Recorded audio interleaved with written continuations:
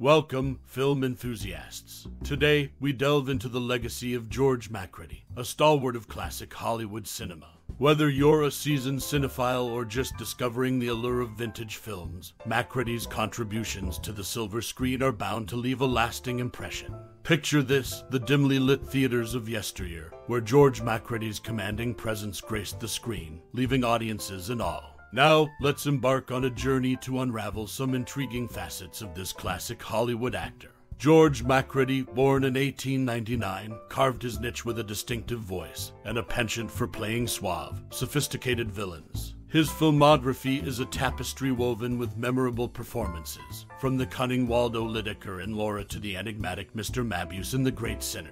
Macready's versatility allowed him to seamlessly transition between film and stage, showcasing a depth that resonated with audiences across the decades. Amidst the glitz and glamour of Hollywood's golden age, Macready's impact extended beyond the screen.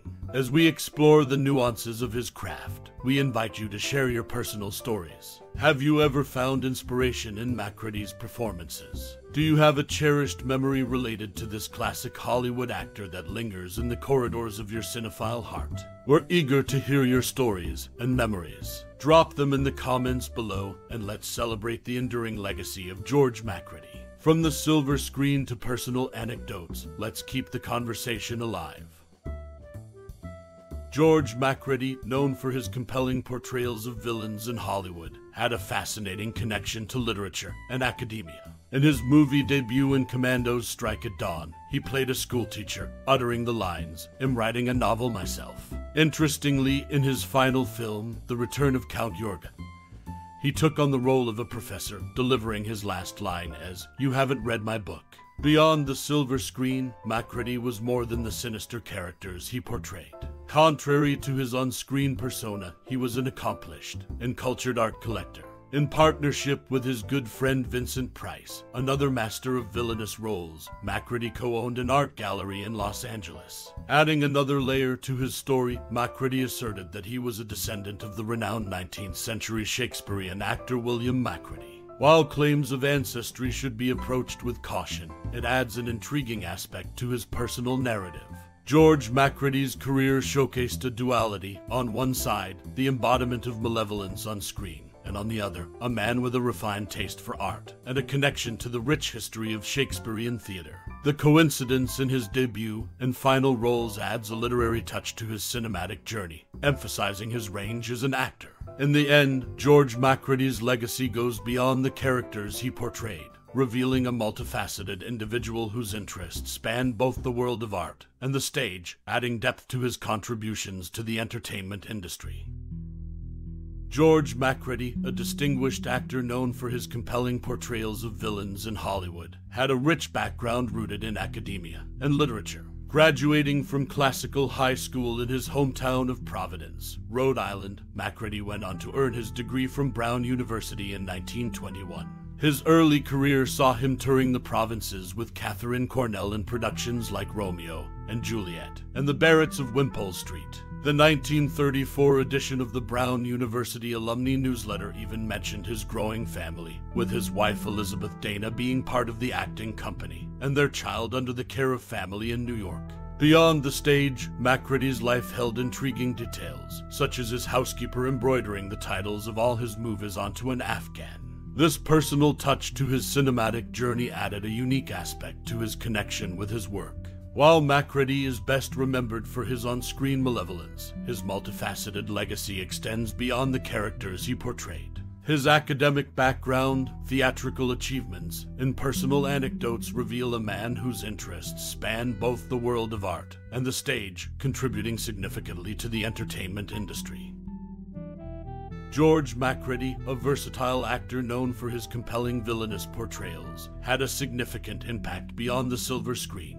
His partnership with Vincent Price led to the opening of the iconic Little Gallery in Beverly Hills in 1943, frequented by Hollywood elites such as Charles Laughton, Tallulah Bankhead, Barbara Hutton, Fanny Brice, Katharine Hepburn, and Greta Garbo. The gallery became a social hub where stars mingled and art enthusiasts gathered. Macready's commitment to the gallery waned as his movie career demanded more attention, eventually leading to its closure. In addition to his cinematic achievements, Macready delved into television, expressing particular fondness for his roles in The Diamond as Big as the Ritz and Thunder in the Night. These TV ventures showcased his adaptability and enduring appeal across different mediums. Beyond the world of entertainment, George Macready's personal life unfolded with the joys of fatherhood. He and his wife, Elizabeth Dana, welcomed 3 children, Michael, Marcia, and Elizabeth. This facet of his life added a familial touch to the narrative of a man often associated with on-screen malevolence. In summary, George Macready's legacy is not confined to his villainous roles,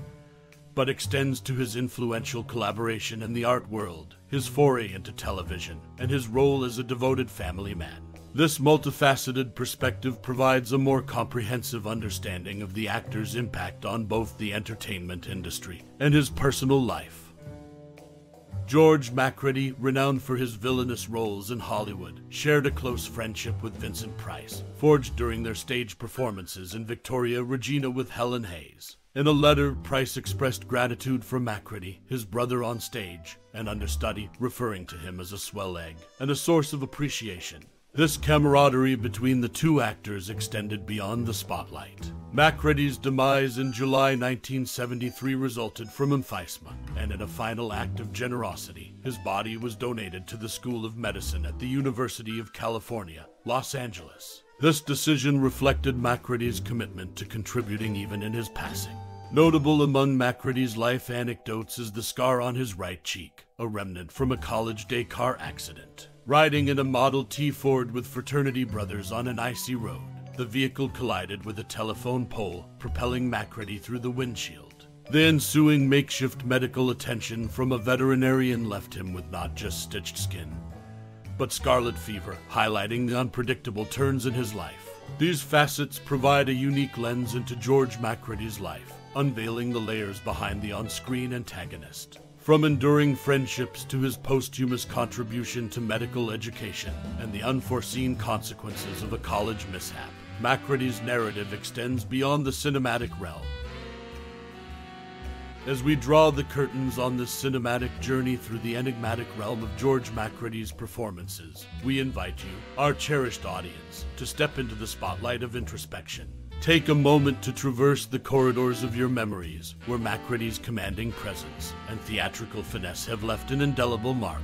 Whether you were captivated by the sly cunning of his villains or moved by the nuanced depth of his protagonists, George Macready's legacy is etched into the very fabric of entertainment. Now, we beckon you to share your personal tapestry of experiences with this thespian virtuoso. What scenes linger in your mind? Which performances ignited the flames of admiration within your cinematic soul? This is more than a mere farewell, it's an invitation to commune with fellow aficionados and weave a collective ode to the artistry of George Macready. Your stories, reflections, and insights are the threads that bind us in a celebration of the profound impact he has had on the tapestry of entertainment. As we bid adieu to this chapter, we extend our deepest gratitude for joining us on this exploration of a talent that transcends time.